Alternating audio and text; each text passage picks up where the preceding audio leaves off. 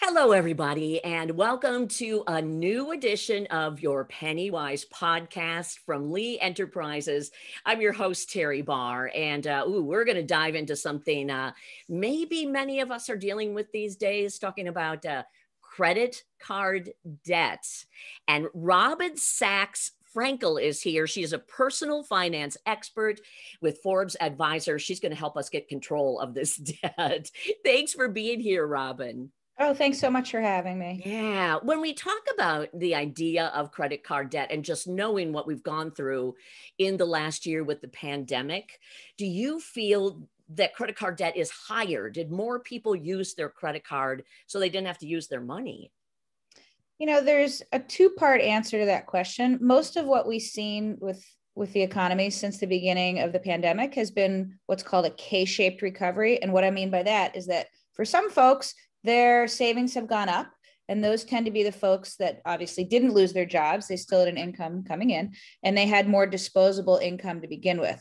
For that particular subset of folks, they were able to save more and pay down any existing debt because they had less to spend their disposable income on. Everything was closed, right? So their entertainment, their eating out, going to the theater, those things didn't exist. So instead of spending that money that way, they were able to apply it towards building up a savings or paying down any existing debts.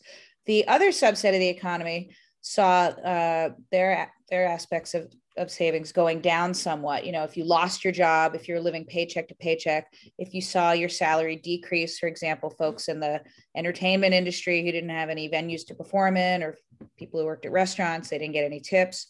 For some of those folks, the economy was not as good to them, and they had to dip into their savings or perhaps rely on credit cards to meet their basic living expenses.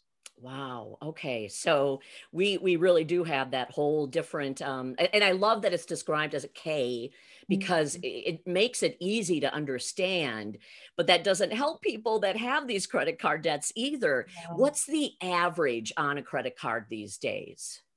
The average balance that people are carrying, and again, it's an average across all sorts of age groups, incomes, states. It's about $5,300 per person. And do you know who is typically carrying a credit card debt? Is it the older or the younger? Sure. In general, the younger folks, and by younger folks, I mean, those 18 to about 23 to 25 tend to have the lowest amount of credit card debt, which makes sense because their expenses tend to be lower.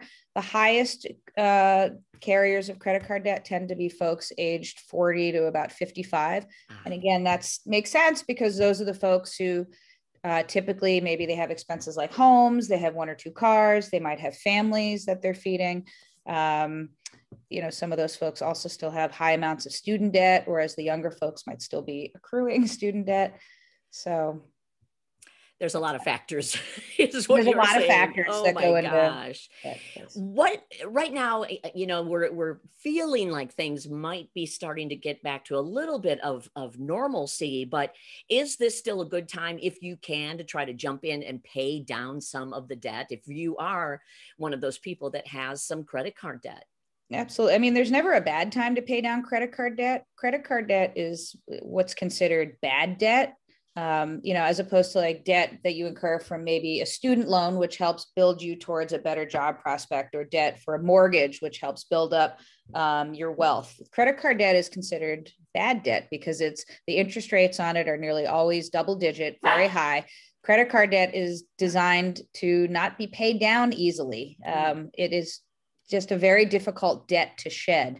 If you make minimum payments on your credit card balances, you'll almost never pay them off. So if it's at all possible to do things like use your stimulus check or put aside any savings to pay down your credit card debt, now would certainly be a good time to do so. Yeah. But any time is a good time to pay down credit card debt. Yeah, it makes sense. And we're still seeing interest rates, aren't they still somewhere around an average of like 16%? Sure. Interest rates went down a little bit because they're tied into a government set rate called the prime rate. And then credit card companies sort of add their own interest on top of the prime rate. And that's where they make profits from. But it's not like credit card interest rates dropped dramatically during the pandemic. In some cases, they went down a couple of points for people. But a couple of points doesn't really move the needle that much in how much your monthly payments are, especially when you're carrying a lot of debt. Okay. So now everybody that's listening, hang in there, because we do have some great tips on how to try to get rid of this credit card debt. I know, Robin, you mentioned a couple of different things. Let's start with what looks to be the number one idea, just sitting down and creating a plan.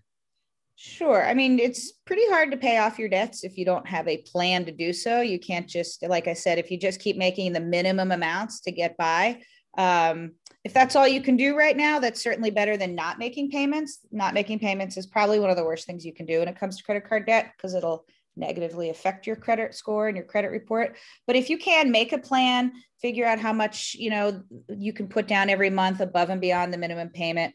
There's two methods that people typically use when it comes to making a credit card payoff plan. One is the debt snowball method, where you list the amount of credit card balances you owe from the most expensive debt to the least expensive debt. This is typically your most expensive debt is often the one with the highest APR, because different credit cards come with different interest rates. You can also do what's called the debt avalanche. And that's where if you have a smaller balance on one credit card versus some of the others, you just put as much as you can towards paying off that one small debt, and it can help pump you up, like, okay, I got rid of this one. It's a nice psychological boost to help you get prepared, because sometimes a large credit card balance can just seem insurmountable. Ugh. Is either one better than the other, or just even, I guess, sitting down to make a plan should make somebody feel kind of proud of themselves that they're starting? Yeah, I mean, any progress you can make towards credit card debt is a wonderful thing and will help you long term. There's a lot of debate about which one was better. I don't know that I can say. I think the one that gets you on track and helps you prepare and feel organized about paying off your debt is the one that's going to be best for you. Excellent. Okay. Number 2 of your 5 tips is use your stimulus check. Now, I know you mentioned that a little bit earlier in this interview. Why do you suggest that, rather than maybe some people are saving it or spending it, not directly on a credit card, but buying something? Why should they put it toward the credit card? Sure. And again, it depends on your own unique circumstances and needs, but credit card debt is a very expensive debt to have. So if you have credit card debt, it's costing you to hold on to it, as opposed to taking your stimulus check is helping you save in the future, because it's less payments you'll have to make in that credit card debt. So you'd be better off, for the most part, unless you have no emergency fund whatsoever, trying to knock out some of that expensive debt versus just putting your check aside for a rainy day. It all makes so much sense when you're telling us about it. So thank you for this. The third tip is using your tax refund. That's kind of interesting. I'm also going to throw in with that, you probably don't want to pay your taxes with your credit card either. Generally not. I mean, in general, no, you don't want to pay your taxes with a credit card. That's I could go on about that forever, but you're generally charged a fee for paying your taxes with a credit card. So you're paying more money than you need to. And the value, even if you're paying with a rewards credit card, the value of the rewards is almost always less than the surcharge you pay for using your credit card to pay taxes. So it's robbing Peter to pay Paul kind of thing. But if you are due for a decent sized refund, that's a wonderful thing, because it's another type of windfall, same way as a stimulus, and you can use it to pay down debt or even some debt and put some aside in emergency savings. It's a refund is a great thing. Yeah, I would agree. How about then number 4? Well, this makes sense. And I think many of us have been doing this over the last year, just because of the things you mentioned earlier, cutting our spending and our expenses. And for many of us, we probably didn't have a choice. It just kind of came along with what life was giving us. Right. Again, most people who had some type of entertainment budget, or who enjoyed going out to eat all the time, or, however people like to spend their leisure time, those things usually cost some money. And so by default, those expenses have been cut.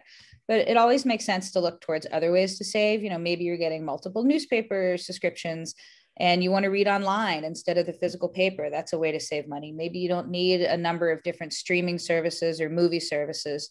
I can't say what exactly it is that people are spending on that they don't need, but these are some obvious ways. If you just take a look at all your recurring subscriptions, for example, that tends to be an obvious one that people may not realize. You might have Netflix on one credit card and Hulu on another, and maybe you're not watching all that much TV anymore. Maybe you're going outside and going for walks now that the weather's nicer, or gathering with friends at a safe, socially distanced way. So definitely anywhere you can cut back is a good thing. Yeah, I like that. And sounds like that could be really important when you're creating that plan we talked about, kind of put that right in the plan. So I like that a lot. What about consolidating? That's your fifth tip. Now, what exactly does that mean? So consolidating your debt is a way of taking, if you have lots of different debts in lots of different places, it can be very hard to make a plan to pay them off. It can just seem like every day of the month you have a different bill to pay. So if there's any way that you can kind of lump it all together, or lump as much together, particularly with credit cards, some people find that very incentivizing when it comes towards paying down debt and tracking their expenses. So, for example, one way to do this is using a credit card with a 0% APR offer. And what that is a credit card that has, for a short period of time for new car holders, no interest. So sometimes you can transfer your balance from other credit cards to one with a 0% APR offer. And then it gives you a chance to make payments towards that credit card without having to make those high interest payments. And it gives you a leg up in paying down that debt. When you also talk about consolidation, and I recently had someone ask me to ask you about this, you'll often see those ads, we can help you go to the credit card company and deal with this. Are those good or no? I'm so glad you asked about that. Good. There are nonprofit credit counseling services. They don't typically advertise on the radio. One of the biggest and best ones in the country is the National Federation for Credit Counseling, nfcc.org. That's a perfect example of a company that is nonprofit and there to help people who are really in dire straits when it comes to their debt. And I highly encourage anyone who is completely overwhelmed by their debt situation to reach out to NFCC. But the things you hear on the radio, I hear them all the time where I live when I'm in the car. And it makes me so steamed because they basically say, oh, we'll help you. Don't pay those things. And what those kind of companies are is they're for-profit credit counseling. And they'll basically tell you, stop paying your credit cards, stop paying your debts, and we'll negotiate it for you. But what ends up happening is your credit gets destroyed and those companies will charge you a fee. Your credit gets destroyed because once you stop paying those debts, those companies aren't saying, oh, well, she's working with a company. They're saying, you're not paying us and we want our money. So even if ultimately those for-profit companies are able to negotiate a lower amount, you've destroyed your credit. And if you've destroyed your credit, it takes a very long time to get your credit back on track and qualify for cheaper rates on your other loans, like car loans, getting an apartment, they check your credit, getting another credit card. I mean, having good credit is cheaper. Wow. I'm glad I asked you, and I'm glad that someone had asked me to ask you. So thanks for that. Stay away from those. What's the saying? If it sounds too good to be true? Yeah, it usually is. Yeah. Okay. What's the bottom line here, would you say? What can anyone listening to this podcast, what can they learn? What can they try and do as a takeaway right now? Sure. I mean, what I would hope anyone would take away from this is that if you're experiencing a lot of stress and financial strain and it's due to credit card debt, it's not an impossible quagmire to get yourself out of. It might be difficult and it might take some time, but the most important thing is take a deep breath, assess your situation and make a plan. And that plan, it may be rearranging how you spend your money, or it may be reaching out to a nonprofit credit counselor. It really depends on your individual situation, but it's not hopeless. And there is a way to improve your situation, no matter what the situation is. It's not impossible. Okay, that's the great bottom line, that probably everybody is relieved to hear that it is not impossible. That's a good thing and a good place to end here, Robin. Thank you so much for all of your advice. And this again, Robin Saks Frankel. And Robin is a personal finance expert with Forbes Advisor. Robin, thank you so much for helping. I know this is going to help a lot of people. Oh, thank you so much for having me. Yeah, absolutely. And again, this is your PennyWise podcast from Lee Enterprises. I'm Teri Barr, and so happy to have you along with us.